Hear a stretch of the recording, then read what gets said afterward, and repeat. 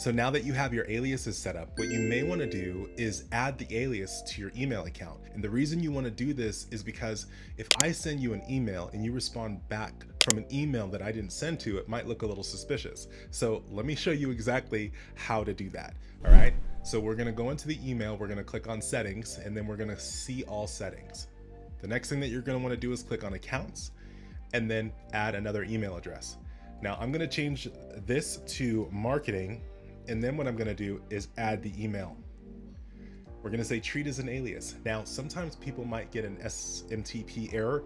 What you're gonna wanna do is come to your admin account. If that does happen, click on apps, then go down to Gmail.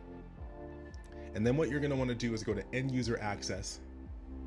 And then right here where it says allow per user outbound getaways, you wanna change that and make sure that box is checked. So we're all set here. Now, if you're somebody who wants to learn how to set up an email signature, make sure you watch this video.